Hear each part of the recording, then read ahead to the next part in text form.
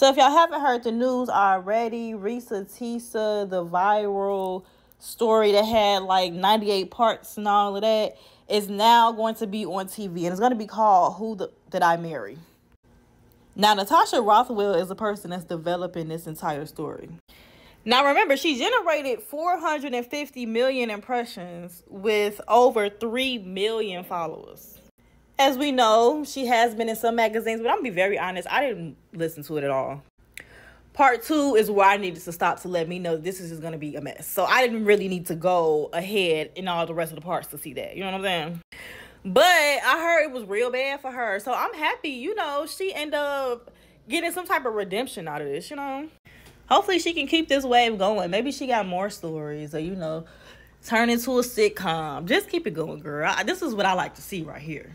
It's about the only good news I got for y'all today. But shout out to Ressa Tessa. Make sure y'all follow that YouTube. Y'all see the name. Bye, y'all.